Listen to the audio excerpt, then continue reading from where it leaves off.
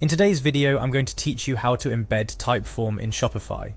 Integrating interactive forms from Typeform into your Shopify store can enhance your customer engagement, collect feedback, and even lead to increased sales. Let's walk through this process together in a straightforward manner. Our first step is to navigate to the Typeform website. Typeform is a versatile tool that allows you to create dynamic, interactive forms and surveys. Once you're on their homepage, you'll need to access your account. To do this, look for the Login button.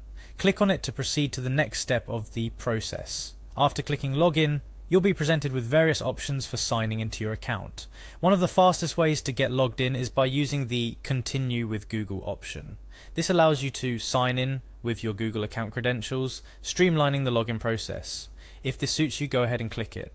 Now, after you've authorized the login through Google, it might take a couple of minutes for the process to complete. This delay is normal, so please be patient. Once logged in, you're ready to find the form you want to embed into your Shopify store. To look at your form, you'll need to access your form dashboard. You might have a link that directly takes you to your form, or you can navigate through the Typeform interface to find it.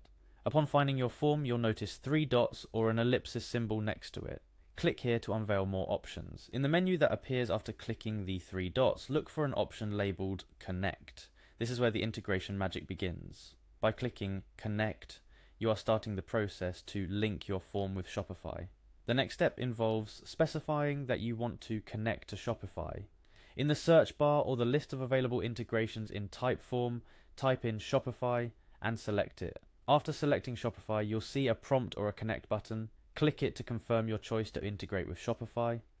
Subsequently, you'll be redirected to a page that might ask you to log into your Zapier account. Zapier acts as a bridge between Typeform and Shopify, facilitating the data exchange between the two. After logging in, or if you're already logged in, Zapier will prompt you to choose which account you wish to connect.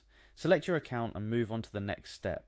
This next part involves giving Zapier the permissions it needs to operate between Typeform and Shopify.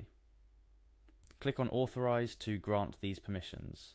It's crucial as it allows the necessary data flow that will enable your form to be embedded and function correctly on your Shopify site. Now, you might be prompted to set up or fix triggers. Triggers are events in Typeform that prompt an action in Shopify. For instance, a completed form entry can trigger an email notification or a new customer entry in your Shopify database.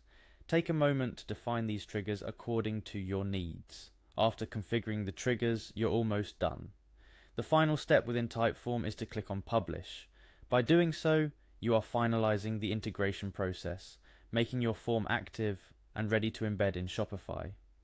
Now that we've set up everything on the Typeform and Zapier end, the process of embedding the form into your Shopify store is straightforward. Typically, this involves copying a provided embed code from Typeform and pasting it into the appropriate section of your Shopify store, like a product page or a dedicated form page. To ensure a seamless experience for both you and your customers, it's always a good idea to test the form after embedding it. Submit a test entry to see if everything functions as expected, and check if the data appears in your Shopify dashboard if you've set up triggers for such actions.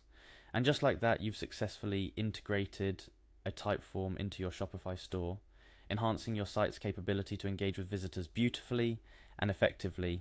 Remember, the key to effective use of forms is not just in their deployment, but in continuously analyzing the responses and making adjustments based on customer feedback.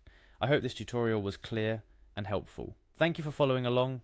If you have any questions or need further assistance, don't hesitate to reach out. Happy form building, and here's to enhancing your online store's interaction with your customers.